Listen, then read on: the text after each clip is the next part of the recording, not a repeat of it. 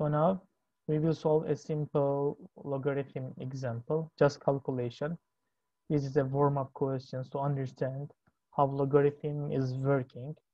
So the order of operations every time inside the parentheses, we go to the smallest one, parentheses, then inside here we have 5 plus logarithm. So when you have log base 5 of 625, something like this, we are checking of which power of 5 makes 625, which is the, for here, the fourth power. That will be the result. So then 5 plus 4 will be the result of this place.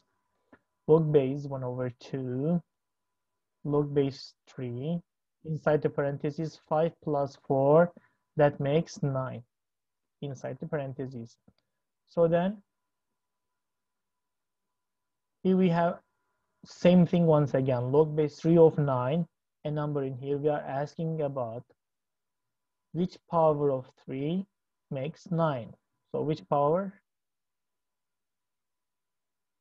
Which power? No one knows. 3 to the power of 2. Okay, now it's again one simple question. Which power of 1 over 2? The base. Which power of it makes number 2? So we need to make it inverse of 1 over 2. We should flip it. To be able to flip it, we should take the power minus 1, and that will be the final result.